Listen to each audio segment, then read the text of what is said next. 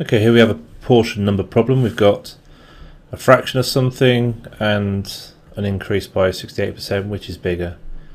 It's a star question, which means you're going to get some marks for your conclusion and setting out your work. It's 5 marks. 4 of those is actually for the working. So let's get going. So 5/8 is 900. This is a calculator question, which sort of makes it a little bit trivial. You can just type in 5/8. No, you can't type of, but of means times. Make sure it's outside the fraction of 900, and you'll get, if you just write that down, 5/8 times 900, you get 56.5. Sorry, 562.5. And then we've got 320 increased by 68%. Now the quickest way of doing that is to times by 1.68. When you're increasing by 68%, you can just times by 1 point and then the 68.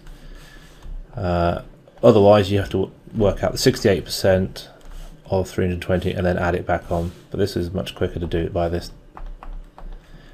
If I was going to decrease by 68%, I would take 68 off 100 to get 32% and times by 0.32. But this is increasing, so this is going to be 537.6.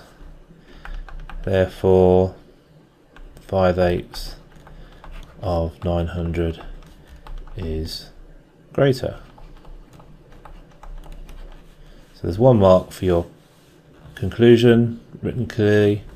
1 mark, 2 marks for each of these answers. There's a method mark if you write the answer down wrong. You could have a longer winded method mark for this one if you worked out 68%. But as I said, it's much quicker just to times by 1.68. There we go.